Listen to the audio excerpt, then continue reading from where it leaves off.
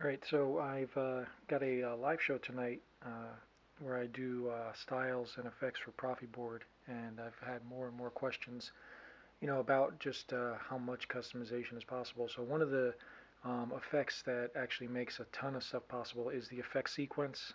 It's a style that came out with OS 5, and I wanted to, so I'm going to do some explanation tonight, but I wanted to kind of give a quick demo for this is the faulty ignition style that I had built out with the preon, but now I've actually added to it using EffectSequence to kind of enhance it. So I'll let it run through and then I'll kind of explain, and then if you want to learn more about using EffectSequence as well as a few other little tips and tricks, you can join my live show tonight. It's 9 o'clock Eastern Time on my YouTube channel, and I'll have the link in the description.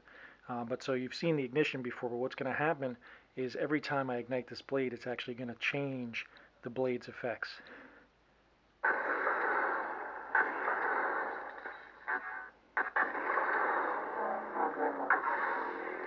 So right now it's got just a basic audio flicker, which is a really light flicker to it.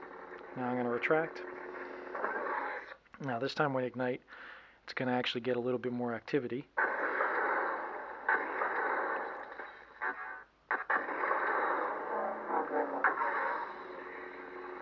And now it's got that little bit of a rolling pulse, so it's meant to be kind of like a build-up. So it's getting a little bit more to it. So this has the Fallen Order Calakestis style.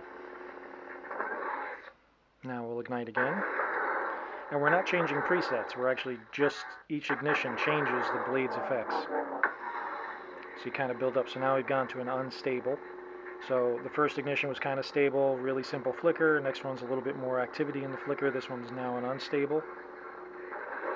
Now we're going to go for our fourth ignition.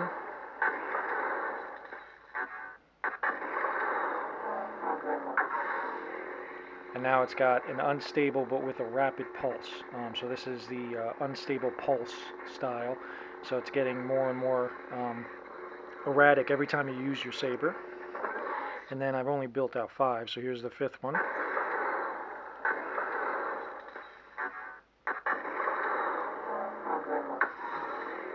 And now it's got high activity, it's got a white run over on it, and this is a high unstable blade.